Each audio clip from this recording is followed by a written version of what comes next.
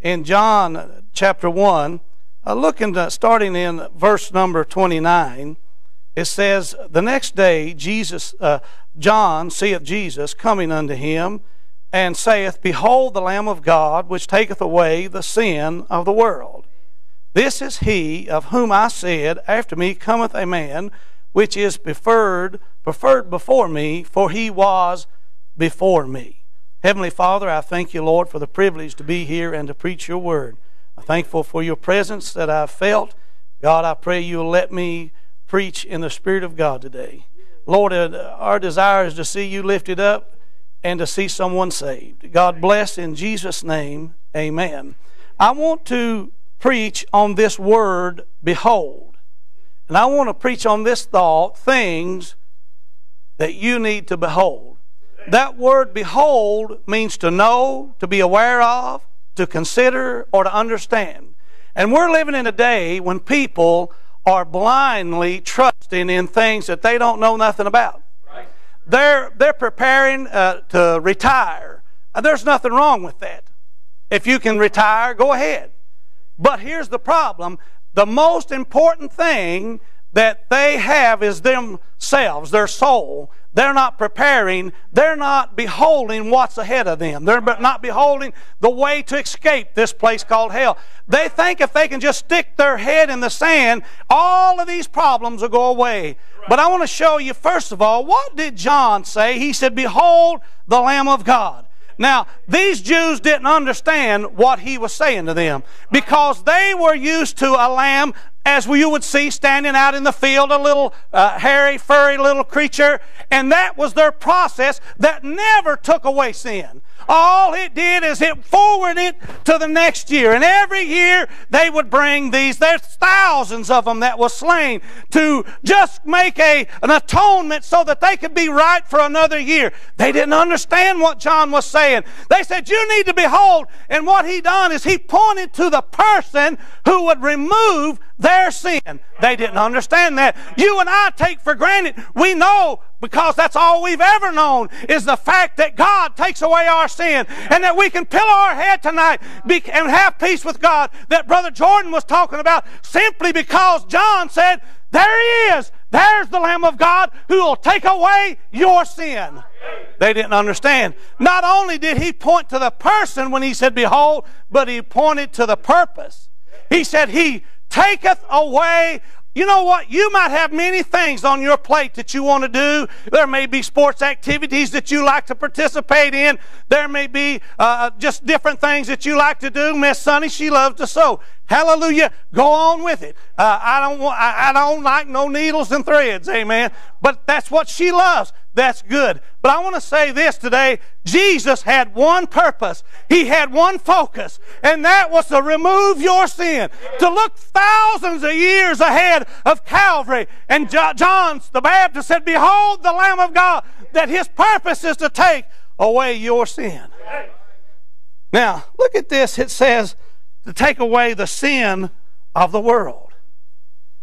You know, it might be that you could take part of the sin away, but to be able to remove all sin. Now, do you see what he says here? He said that he taketh away the sin, not the sins. Sin is the sin of unbelief, not all these other sins. You have to have this part dealt with of your unbelief. Like Brother Jordan was talking about today when he was talking about unbelief, knowing that God is able and capable of doing it. See, that's why we have so many works-related, what they call Christianity. I'll give them that, but I don't believe it. They want to behave well. I believe you ought to. They want to do good. But now, here's another point when he said, Behold the Lamb of God. He talks about how much power he has. You know, there's power, wonder-working power in the precious blood of Jesus. I tell you what, the night that I got saved, I was a filthy, low-down, rotten sinner. But when I got up, I was a child of God. Why? Just in a matter of seconds, the power that God has in His Word and in His blood and in His Son, He saved and transformed my life forever, just in a matter of seconds. I'll be honest with you, I think He saved me before I ever knelt down. Why?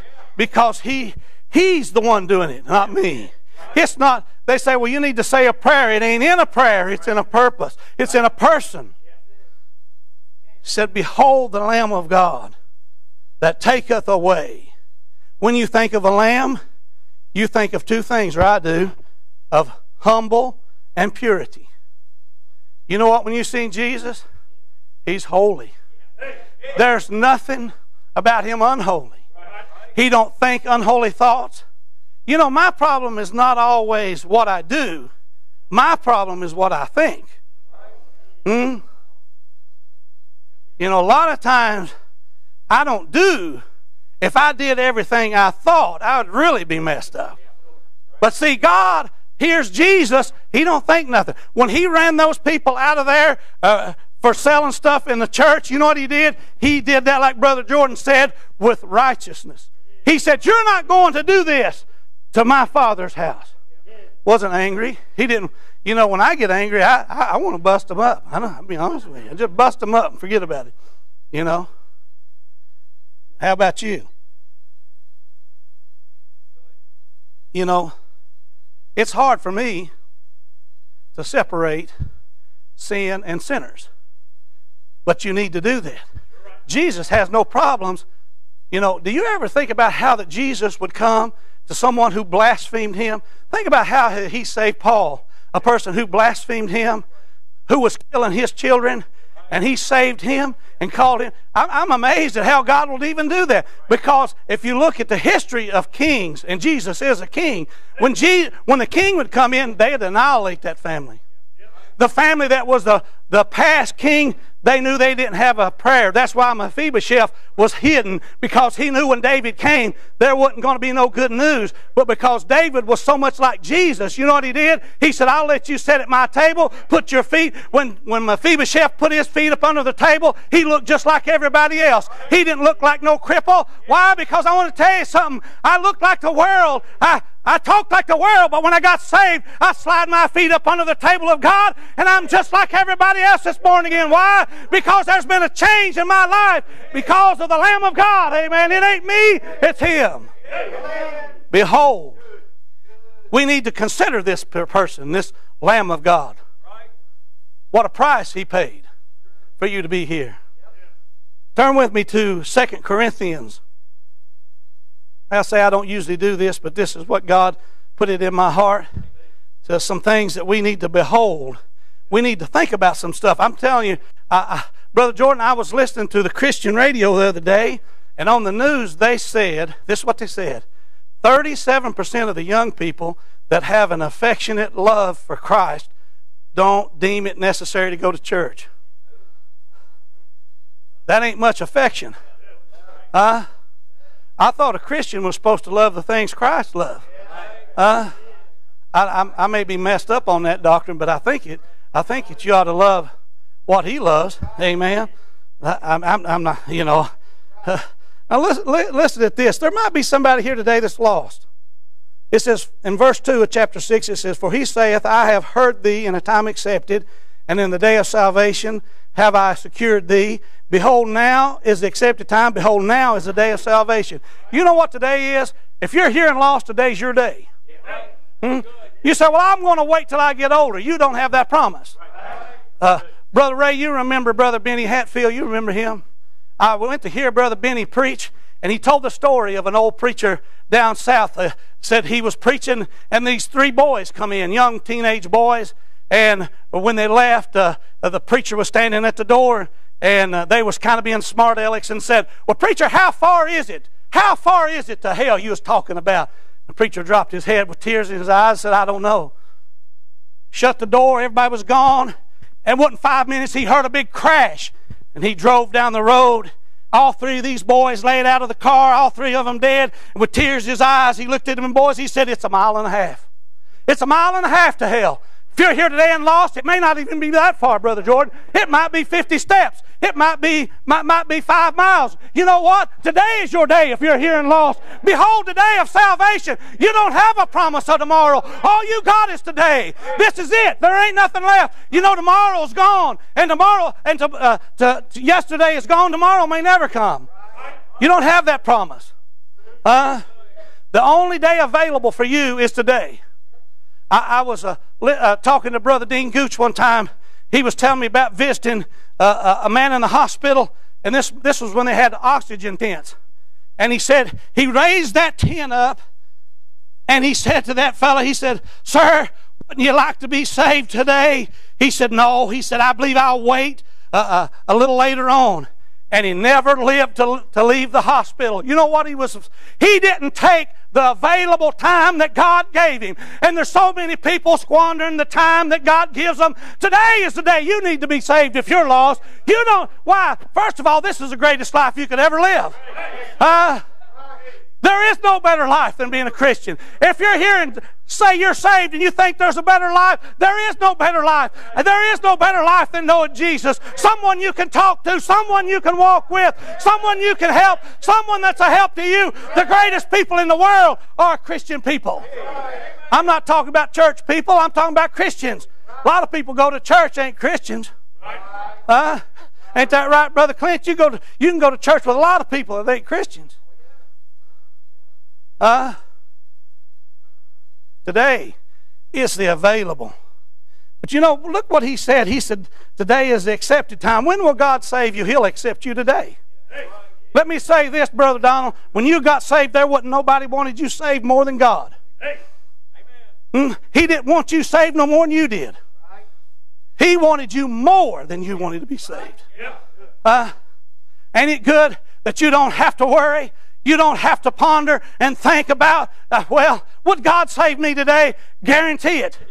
Guarantee it, Brother Phil. He'll save anybody. I don't care if you're the biggest drunk. I don't care if you're the biggest blasphemer. I don't care if you're the biggest harlot in the state of Kentucky. God will save you. Why? Because today is the accepted day. He cannot lie to us. He's told us today, if you'd come to Him, He'd save you. Brother Brian, that's when He saved you. He saved you when you came to Him. He would have saved you before that if you'd have came to Him. Ain't that good? I'm glad that He's still in the saving business. Even though I don't get to see it much. I'd love to see somebody get saved, wouldn't you, Brother Jordan?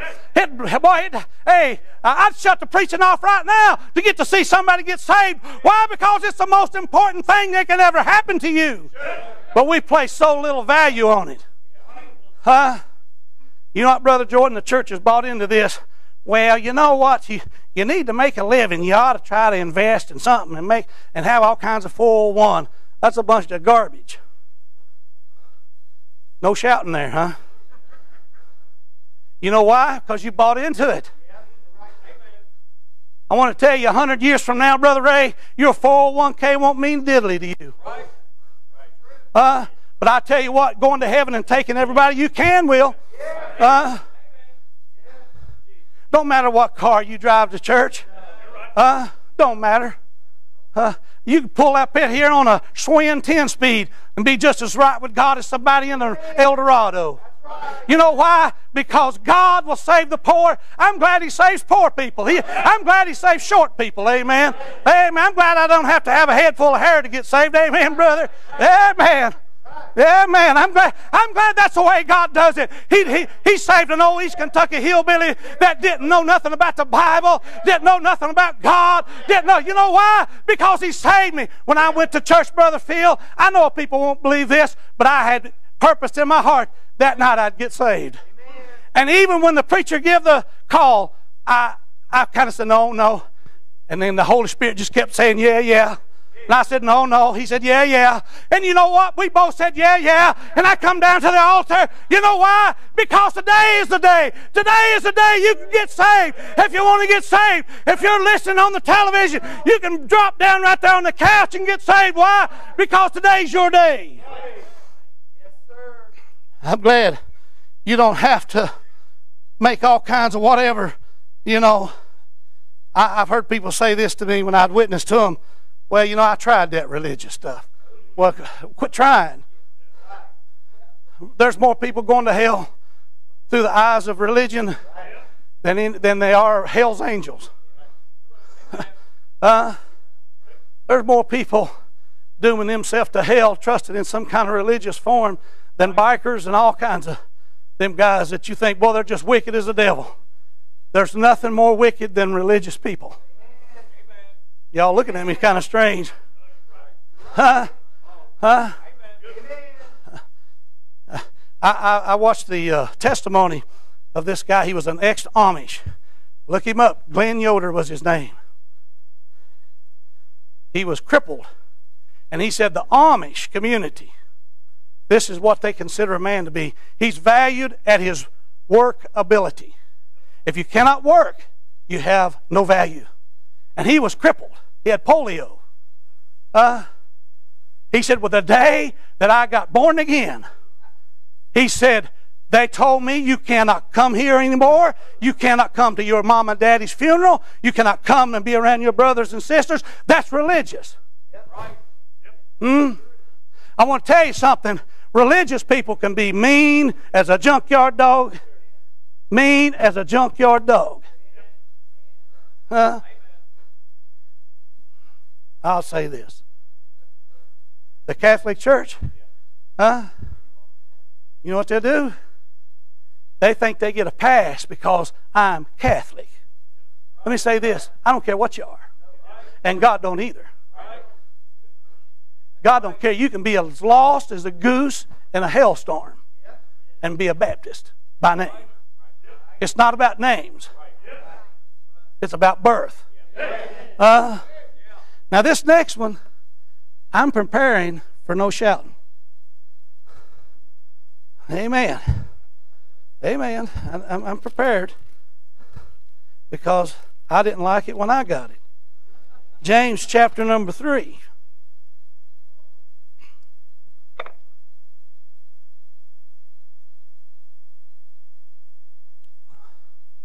Look, it says in verse 5, even so the tongue is a little member, and boasteth great things. Behold, how great a matter a little fire kindleth, and the tongue is a fire, a world of iniquity. So is the tongue among our members that defile the whole body, and setteth on fire the course of nature, and is set on fire of hell. Look at this, what God says about the tongue. For every kind of beast, listen to that, and birds, serpents, things of the sea is tamed, and hath been tamed of mankind, but the tongue can no man tame. Ain't that amazing? That's why you can go down to SeaWorld and they get out there and swim with them orcas, you know what I'm saying? Now they can go ahead and do that. I ain't doing it. If I can't reel it in on my fishing pole, I ain't swimming with it. Look what he says about the tongue. It's out of control. You know what? I want to say this. You know, there's been more church problems because of that little thing sticking in between your teeth. Let me show you an experience I had. I had a family, believe it or not, they didn't like me. I know you find that hard to believe. And their son-in-law, he liked me. He said, preacher, they wear you out every Sunday. I didn't say a word. Today, 30 years later, Brother Jordan, the one girl, she's dead. Died at 54. Her mother died. That family, they had 2 boys. None of them going to church. You better watch it. You better watch what you say about these people. You especially better watch what you say about this man that stands up here. You say, well, he ain't special. Not to you, he ain't. If he wasn't special, God wouldn't have put him here. You better watch letting that tongue, especially in front of your kids, because you'll get a curse on them kids, and they'll never get over it. And he'll curse their grandkids. That tongue, boy, it's always wagging. It's always saying, did you see what it said? It boasts his great things. You better not let your mouth overload what you're capable of taking care of. You ever heard those saying, you can't say nothing good, don't say nothing at all? That's what you need to do. You say, well, I'm right. You might be right, but just because you're right don't mean you need to say it. If I said what I thought about everybody, you know, they'd all be mad at me. Fat people in spandex, that's, you know, I say, you need to, don't be wearing that. But I don't say that. I'm just saying, you can't say everything that you think. Why? Because it ain't very wise. It ain't needful. I'm going to tell you this. I probably shouldn't. Back years ago, where I work, I was delivering milk to Buskin Bakery. They had 14 Buskins up in Cincinnati area. And I was going to the main one, delivering a bunch of milk. And they went and got the guy. He was the head baker. He said, follow me. I'll tell you where to put it. We walked back there and there was 2 dozen women. And here's what he said. He said, hey, buddy, haven't you seen, ain't these the ugliest bunch of women you've ever seen in your life? And I looked at him and I thought, this guy is retarded. Huh? That's one of those things. I said, but I ain't talking to you. First of all, that ain't right. Second of all, I got to deal with them women. And I don't want them flogging me when I go back. See, sometimes just because you think it and just because it might be true, you don't need to say it. Why? Because your tongue will get you in trouble. It's out of control. But your tongue is contaminated. You know what he says? It's unruly evil. You know what? It's a whole lot easier to say bad things. And we like bad news. We like it when somebody, oh, did you hear about Jim? He got his arms cut off. And we're just like, man, I can't believe it. And just tickled all the way down to the core. You know why? Because our tongue is contaminated. You know what? I'm trying to tell you, you better behold what comes out of your mouth, especially if you've got little ones at home. Don't talk about your church problems. Don't talk about people at church in front of your little ones. First of all, you shouldn't be talking about them anyhow. You say, well, I don't like their dress, so what? You ain't wearing it. Right? It ain't none of my business. I don't care what your dress looks like. It ain't none of my business. See, my wife says, you like this dress? I say, yes. It's easier to lie than to explain why. I'm just saying, there is some leeway when and stuff like that. Yeah.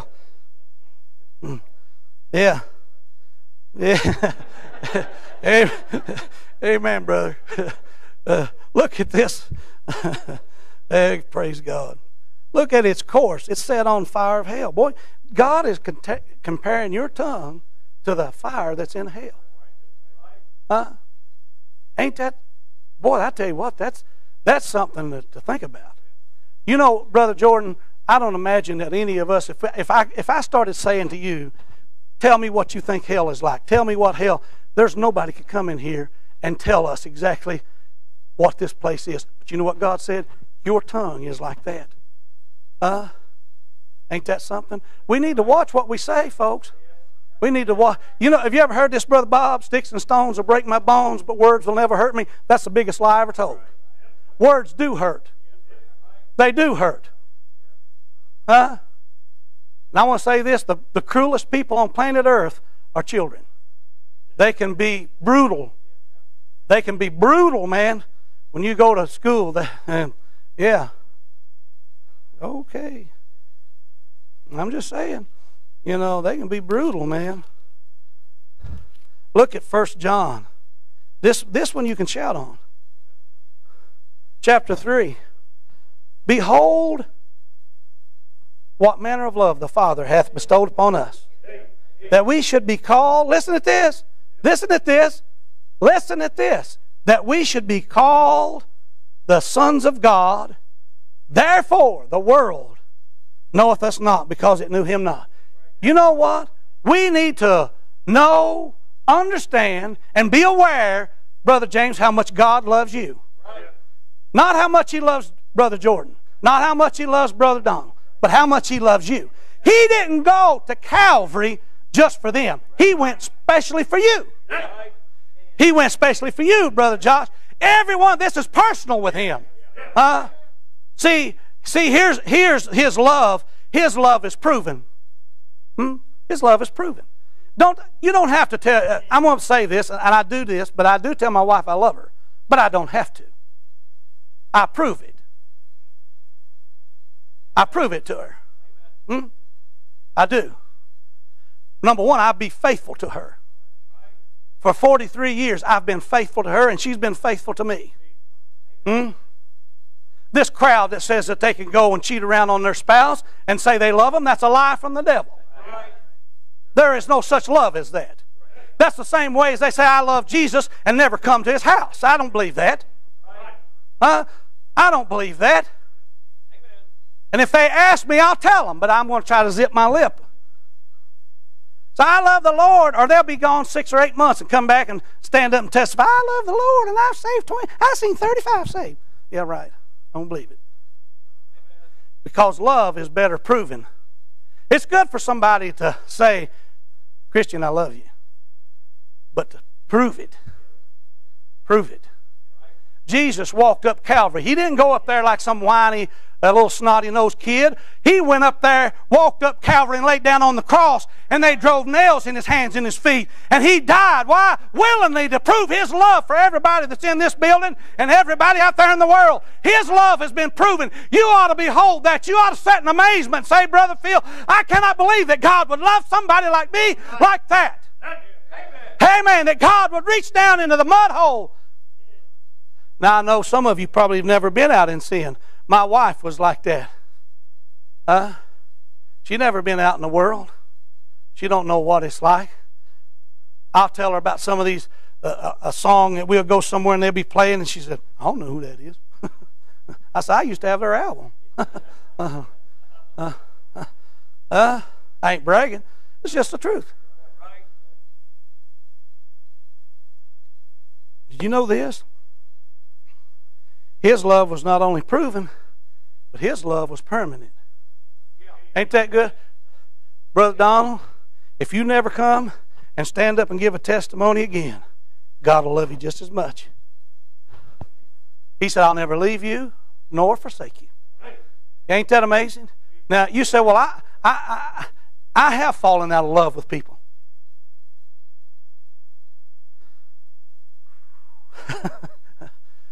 I'll have to explain this.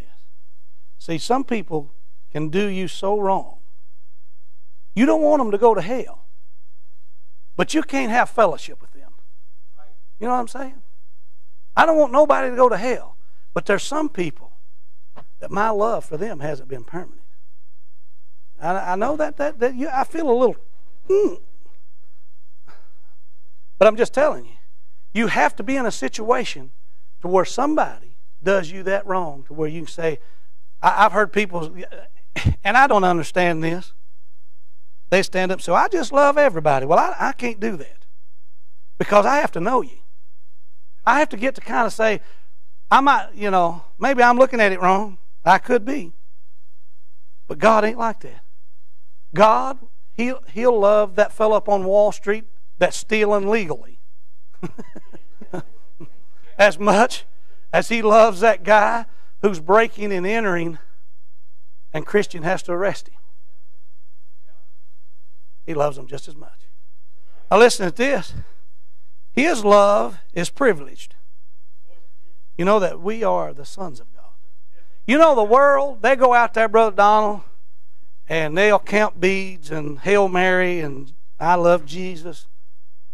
Ain't a thing to that. You know why? Because they're not privileged. You have to be birthed. You have to be His child. You know what? When you get born again, you have a privilege that the world don't have. You're one of His. You know, you've got 1, you've got 2, and you've got 3 fosters in here. I'm not a foster. Sorry. I'm not. They have privileges that nobody else has in that family. You can go drive the car somewhat. I would say if I went and got it, there'd be some problems. Probably be some problems. But here's the thing I'm saying. Do you know that you can talk to God and the world can't? Did you know that you could call out to God and cry out to God in the middle of the night. He's not sleeping or slumbering. You can say, I've got a problem. Why? Because you have a privilege that the world does not have. You have a privilege that God will say, I'll listen to you. You say, I'm going through some financial problems. God said, well, I've only got a cattle on 1,000 hills. That's all I got. What do you need off of there? It's a privilege. See, I'm be honest with you, I'm sick and tired of us as Christians thinking the world has something on us. They're losers. Y'all, so don't say that. They're losers. Why? Because they don't know our Father. They're spinning their wheels, Brother Donald. We're just going at a steady pace right on through this life. Why? Because of this privilege of being a child of God. We're not losers. We've got the greatest Savior there is, the only Savior there is. When John said, behold, the Lamb of God, he didn't say the lambs of God. They've already experienced that. This person we're talking about is singular. There is nobody like Jesus. There is nobody like Him. Amen. Listen at this, and I'll be closing. Revelations chapter 3. You know, I'm guilty of this myself. And I'm sure that you probably are too.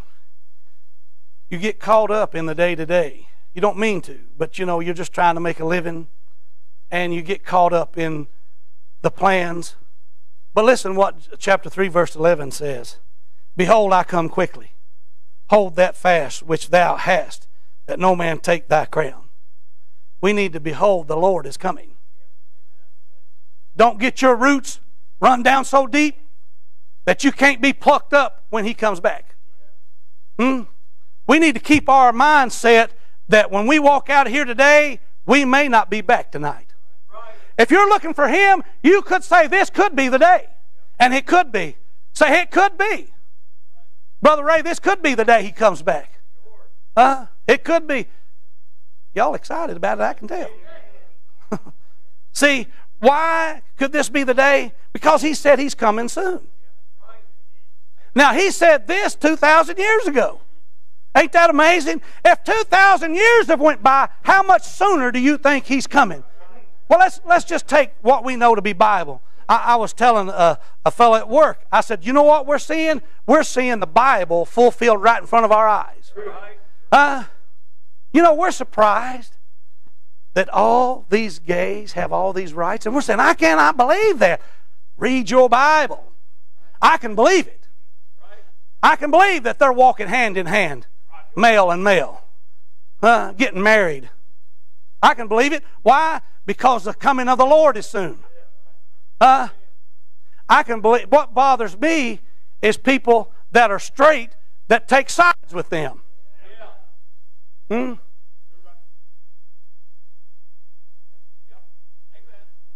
I don't hate nobody. I hate that sin. That's an abomination to God. And there's so many Baptists that have family members that are gay that they're not going to say nothing. I'm going to say something to you, friend. It don't matter who it is.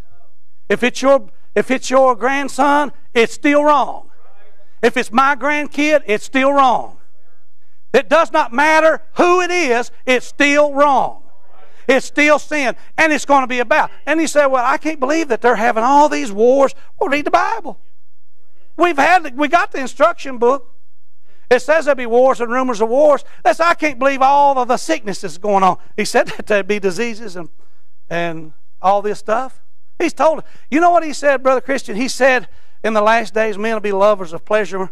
I couldn't tell you the times that I've went to church and somebody in my neighborhood, they'll load up a horse. I live out in the country, okay? I know you probably don't see this up here, but they'll be going to some park to ride Old Silver, you know. Or they'll have their bass boat hooked up. You know why? Lovers of pleasure more than lovers of God. I see something else that's very common in this day. Unthankful. The unthankful. See, how can you tell if people are unthankful? They're always thinking they deserve more. You ever see people like that?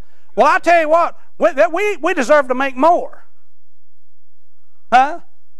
You know what you ought to be? You ought to be thankful for what you got. Huh? You could be living over somewhere where they don't even have electricity. Huh? Honduras or somewhere like that. You've been privileged to be raised. And Americans are the biggest bunch of crybabies, and I am one. But they are crybabies. You know.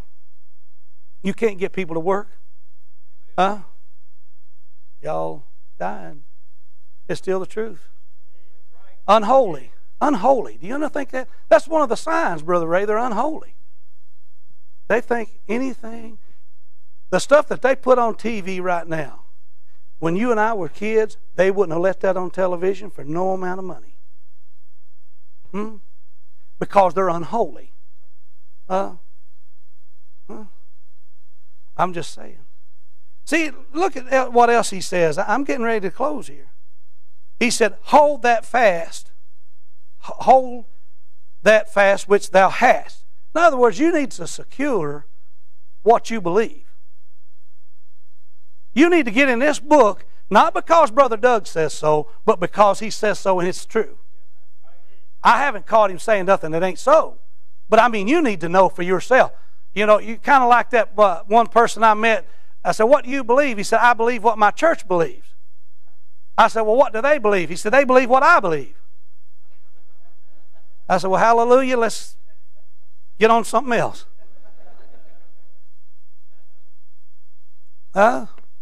You need to secure. Don't be tossed about with whatever. You know, I'm going to say this, and it's probably going to. The biggest damage that's been done to Christianity has been done through Christian television.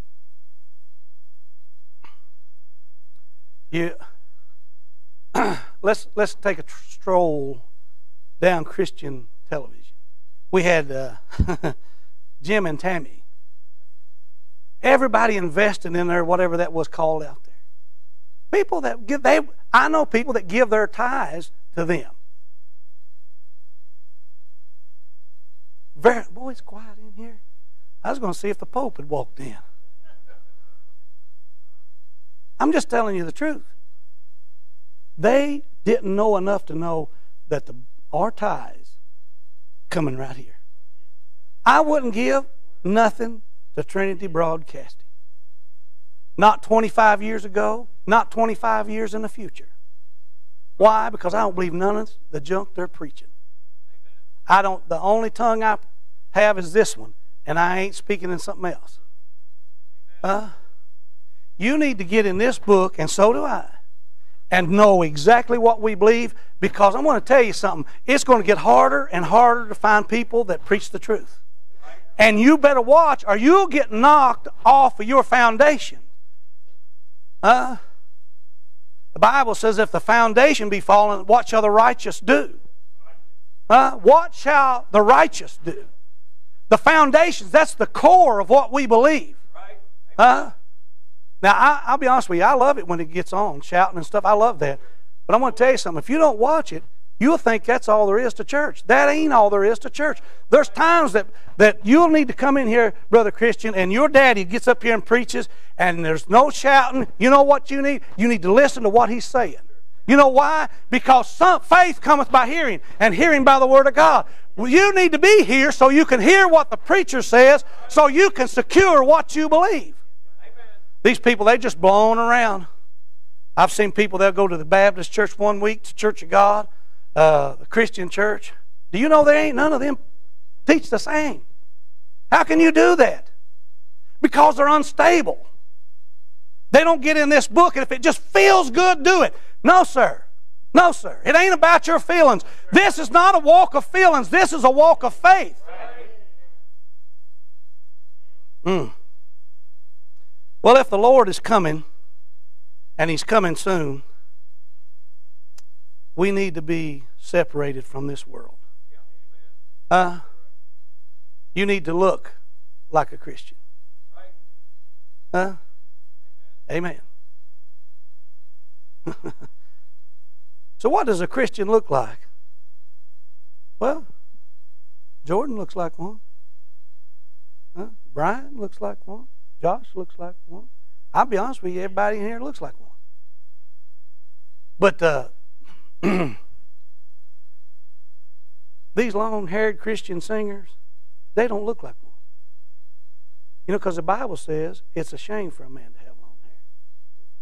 Am I not telling the truth here? Amen. If I had hair, it wouldn't be long. You need to dress right. You need to talk right. The talk that you talk in here needs to be the same talk when you get out on the job.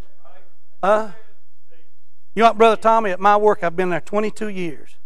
There's nobody that I've worked with could ever go to anybody and say, well, I've heard Ron Little cuss. Never. Because my language in here is the same as it is out there and in here. The only difference is they make me madder than you all do. Dealing with a bunch of lost people. You know. But you know what? It's one thing to be separated. But see, you got to realize here's the key to this thing. If you're going to be separated from the world, that ain't enough. You've got to be separated to God. You've got to let God be the one who directs your path. You know, you need to behold, our Lord is coming. What manner of man should we be, knowing the terror of the Lord? Do you know what? He's watching us, Brother Tommy. And you know what He demands? Our best. He don't demand me to be better than Brian. He demands me to be my best. Amen. Brother Josh, you come. Did you know that you could receive a daily devotion every morning in your inbox? Head on over to ibcflorence.com and click on Daily Devotions to sign up today. And as always, thanks for listening.